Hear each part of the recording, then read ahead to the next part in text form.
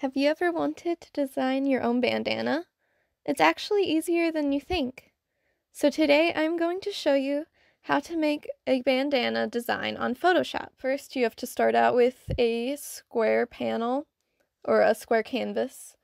And then the trick is to create four quadrants and split it up and there should be an actual divide tool to make it easier, but for some reason I was not able to make it work, so instead I took a very long time to create the perfect square and triangle shapes that I needed to create the quadrant. And make sure to do this on a separate layer because it is not actually part of the design. This will just help you lay out your design very easily, because the main trick of this is that it's going to be like creating a mandala effect where we're only going to design one triangle and then it'll be easy to copy and paste it over into the others. And so I went and was able to get the official IWU logo to put onto my bandana. And to make it easier, I actually moved the entire square onto its side, more like a diamond, just because it made it a lot easier for the designing aspect.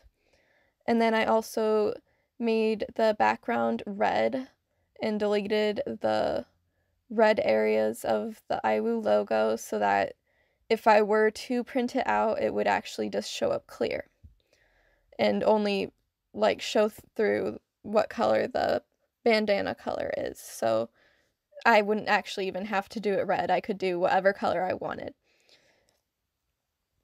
And so the background should definitely be a separate layer because you want your design to be on one layer and it, have the actual bandana as the background, because if you actually send it to a printer, you don't want them to print out like a red square of what the bandana was going to be, because that won't work. And after I got all my squares lined up, I was ready to begin designing. And so I created just a nice clean border, because that's just kind of a constant I usually see on bandanas, and I wanted to stay true to the bandana design before just going out and creating my own. Like I just wanted it to still look like I wanted it to be stylized in the bandana way. That sounded really weird.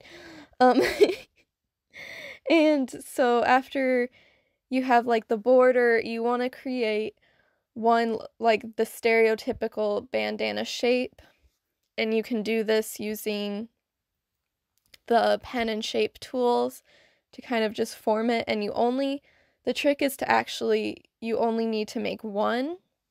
So it takes a very long time to make. This was actually the hardest part of the design. I imagine you can actually go online to find a pre-made one that would make it a lot easier, because I was very new at the pen tool and had a hard time creating the shapes that I needed. But after a while, I was able to create them, and it turned out very pretty, and I liked it, so I just, made the little details, the little dots going around.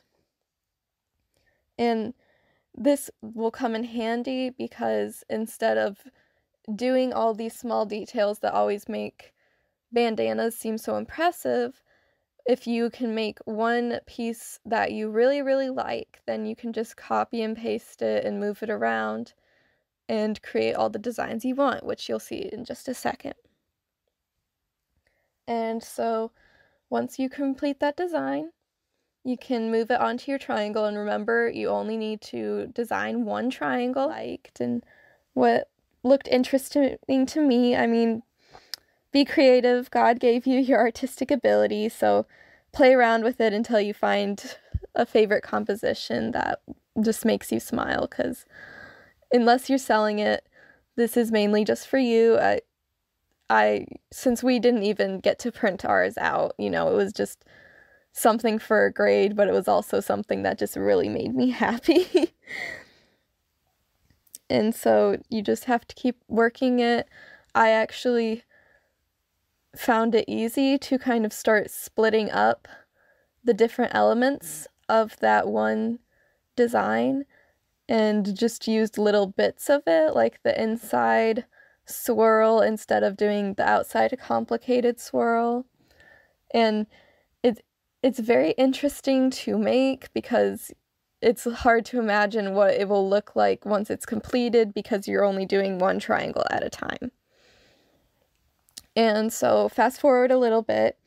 After you finish your first triangle, you copy the first triangle and mirror it perfectly so that you have a square. And after you have your square, you can copy and paste that square and just rotate it and continue that until you have your completed bandana. And that last part is really easy. It will be done in seconds. That one triangle is what takes the absolute longest. And so to finish mine up, I simply went out and found the official Indiana Wesleyan University red color for the background because I wanted to stay true to the actual red instead of the red that I had kind of just thrown on there.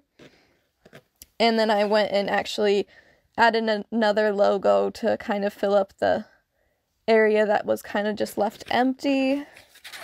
And so I also had to print out it for the final design to turn in for my design class, so that's me there. I absolutely loved this design, but I was really sad that we couldn't actually print it out like on a real bandana.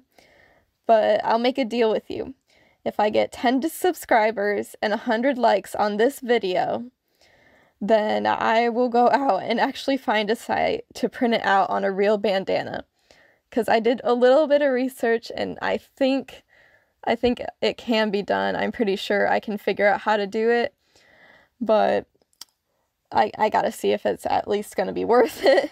So if enough people are interested and want to try to actually see it done and see what it actually looks like if you print out a bandana from a design in Photoshop, then maybe next time I'll see you wearing a sweet bandana.